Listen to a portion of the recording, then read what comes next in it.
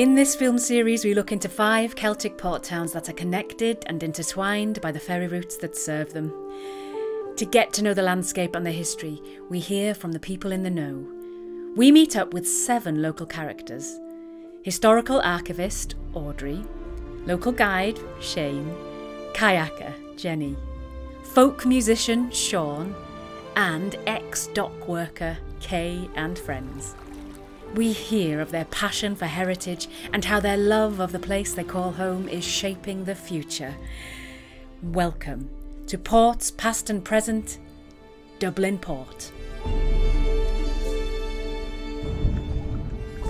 We're on Strand Road, heading up the south cliffs of the Howth Peninsula on Dublin Bay. These are maybe the best conditions for human life in Ireland, and for 10,000 years people have known that, and they've been living up and down these cliffs. When the tide goes out, the intertidal zone explores all the food sources and all the nutrition and everything that you would need, and it has always been like that. By the end of the 18th century, the British had discovered that Dublin Port itself and Dublin Bay was too hostile to sailing ships because of the westerly winds, and William Bligh was sent over after the mutiny on the Bounty to survey Dublin and determine where would be the best place for a mail boat station for instant communications between Dublin and London. And William Bligh decided that Howth was the best place to build the mail boat station. I think it was the change to steam that led them to abandon it, and that harbour was pretty much left to rot, but we still have it, and we still have this beautiful little harbour. I think it's important to preserve the history of the port because it's intrinsic to the identity of the whole country. Everything that was coming in and out of the country came through the port. So this is the Bottle Boy, and it used to be O'Connor's, and it was the most famous north side pub for dock workers. Back in the day, workers would come in every day. It was casual work, so they'd come in the morning at 8 o'clock to what's called the reed, where the foreman would select out individual dockers for working that day. People who didn't get selected on the 8 o'clock read would have to come back again at 10 o'clock. So in between times, the only place they had to go to was the pub.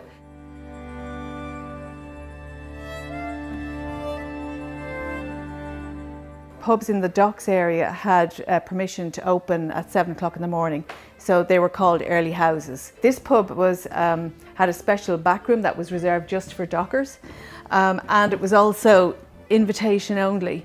So if you were a young guy starting here, you knew you were in if you got an invitation to come in here, particularly on a Friday night. That was the best night for the crack.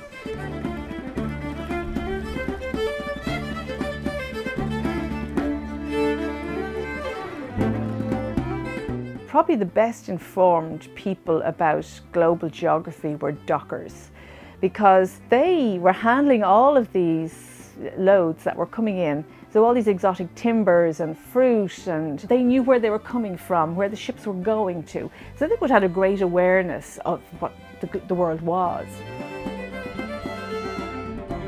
So I worked with my dad quite a bit because he wanted to teach me the ways of slinging different types of cargo. And then when the machinery started on the docks, it became a necessity to learn how to drive the different types of fork trucks. As the times moved on, the general cargo began to fizzle out a little bit. It all became containerization. So to move with the times, the first thing was to learn to drive one of the small fork trucks. And then the machinery got a little bit bigger. I was lucky to get one of the permanent jobs driving one of the big, we call them empty container handlers. I worked with a gang, and out of the gang there was maybe 6 or 8 of us who drove the big machinery, and we became our own little family, and each of us knew more about each other than our wives knew about us. I would go back and start from day one all over again, and I wouldn't do anything else. I was born and reared on the docks of Dublin. Everything was nearly cobblestone on the docks at the time. That was the Dublin of the 1950s to me. We done bulk, bags, timber, steel, you name it. And then the containers come in. Everything was containerised. What you see behind me here now, that's the world we live in. the box took over the docks, the box that changed the world. I've had some great crack down here. I've worked very hard down here. I delivered goods all over Ireland.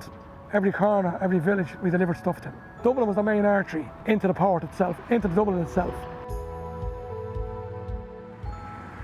I had worked previously in lots of sewing factories around Dublin. My father was a docker and he used to say to me, you'll have to get a union job, Kay. And he said, go down to Liberty Hall, see Mr. Duff and tell him I sent you. So he brought us up on the lift and I said, my father sent me down to get a union job. And he said, I've no jobs here for women, he said. And he said, well, actually, I've only got one job here at the moment, he said, and it's for down the Dublin Port Milling Company, but it's for a fella, a youth. And I said, well, I can do what a youth can do. And I think he got a bit fed up with us.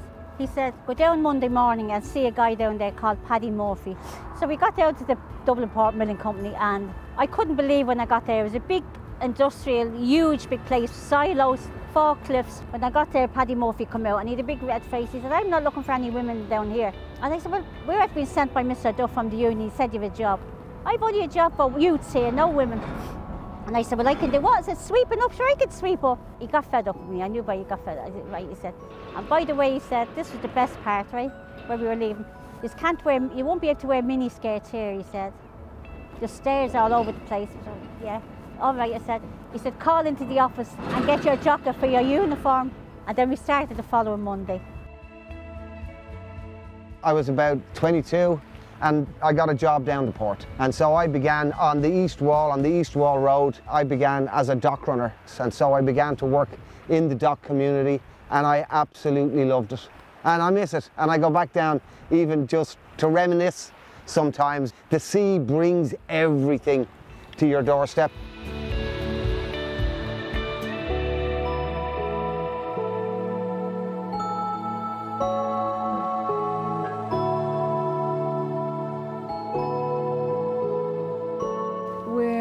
Getting ready to go for a paddle out to Docky Island, and Bullock Harbour is quite a quirky little place really. It's still home to lobster and crab fishermen. It's one of the most popular spots for sea kayaking really in Dublin, and you can meet all kinds of characters down here.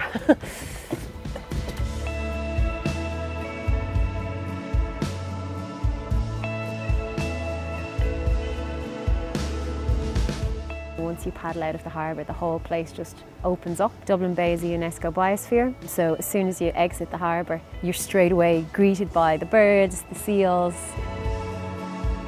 In the centre you have the port, which is, you know, of course full of history. Then, very close by, you have, for example, Docky Island. There you have 60 grey seals, you have dolphins, you have porpoises. So to have that kind of diversity in such a small space, I think makes Dublin Port a really special place.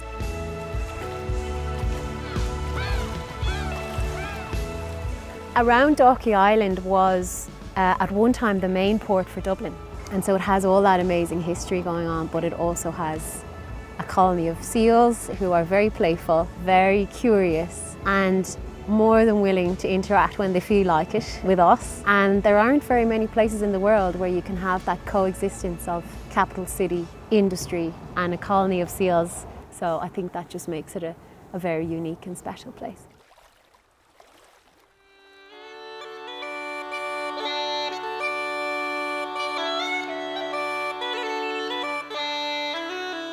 I'm a musician and I play the uilleann pipes, which are the Irish bagpipes. I'm third generation Dublin. I'm very much a dub, very proud of my roots here in the city. What's interesting about the relationship between the port, which isn't direct with Irish traditional music because it was very much a music that came from the country, from rural people. It grew in strength in the city in the early 20th century with this migration of people. But one thing that was always strong and remained strong in the city was piping. I have a relationship with this city. It's a thing that I'm linked to. So I kind of approach it that way, the way you would a friend. And I like to tell the places that I appreciate about it and the things I like about it. And I hope that it likes me back. You're standing in the port and you're looking out there, or you're at the beach, and you've got the sea and the sky and this line, and you always ask the question, what's over there? I couldn't understand anybody growing up in a port city who wouldn't have that smell in the air, what's out there, you know. whatever part of history that you might be interested in, you can walk the tale here. That journey of 10,000 years has only got as far as the last step you took. And so what you do is you take responsibility step by step for the next step in that journey.